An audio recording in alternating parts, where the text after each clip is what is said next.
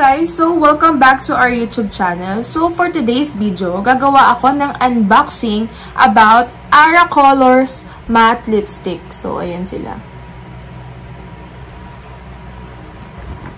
Bago tayo mag-unboxing guys, basahin muna natin yung nasa likod ng box. Ayan. So, claim to fame, not your ordinary lipstick with its flat-shaped bullet. Ara Matte Lipstick lets you enjoy an ultra-defined polished pout in an instant. This creamy matte lipstick is no doubt the universal lipstick collection with its highly pigmented colors that flatter every complexion.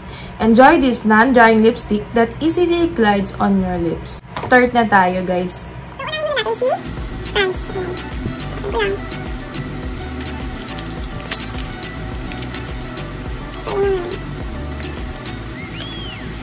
So, maliit lang pala siya guys. Maliit lang siya.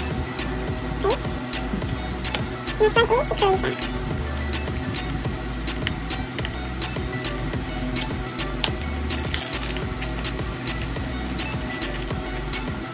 Ayan siya. Compare mo dito kay France. Okay.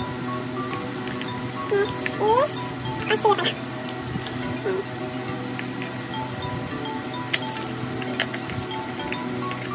So, ito siya guys. So, ito na. Nabubuksan natin. Canada.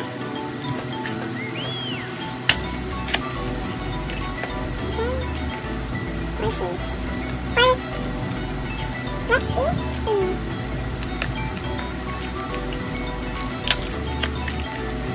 So,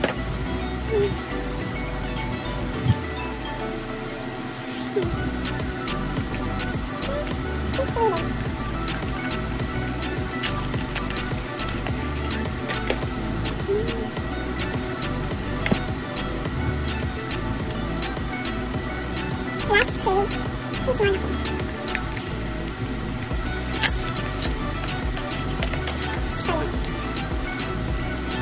lahat. Tuloy na. Ang shades na yan.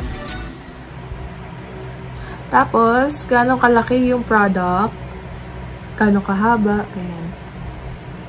So, hanggang dyan lang.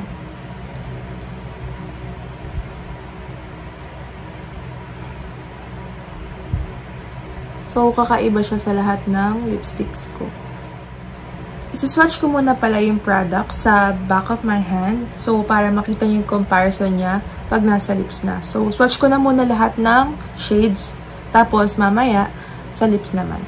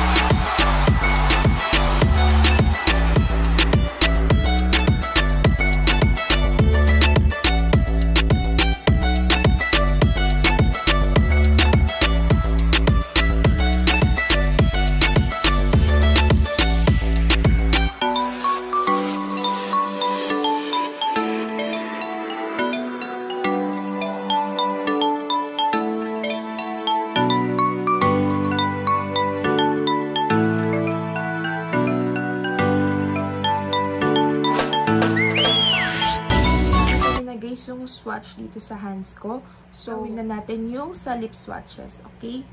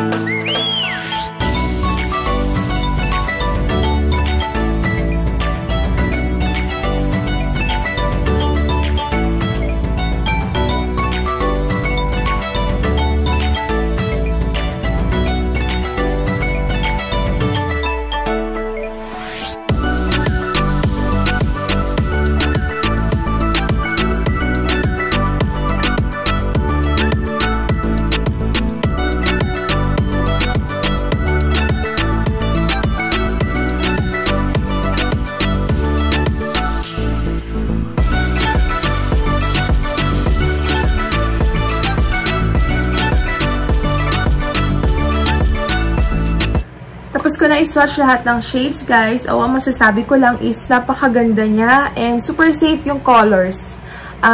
Bagay siya sa lahat na mga morena, kayumanggi, and fair skin. Talagang bagay siya sa... Basta bagay siya. Ang ganda-ganda niya. Ang masasabi ko lang, guys, sa mga mahilig sa lipstick kagaya ko, bumili na kayo kasi sobrang ganda niya. And ang smooth niya sa lips. Parang wala kang lipstick na suot. And nabili ko siya sa Shopee. Kasi nakasale ngayon ng Everbilena. Pero, ang price niya dun sa seller na nabilhan ko is 50 pesos. Syempre, may pasabay fee. Alam niyo naman, kanya-kanyang diskarte yan. Hindi na tayo pwedeng mag-choosy-choosy pa dahil sa kanya lang kompleto yung shades. So, yung link niya, lalagay ko lang sa baba. And, ayun guys. So, thank you for watching my vlog. Hope to see you on my next vlog. Bye-bye!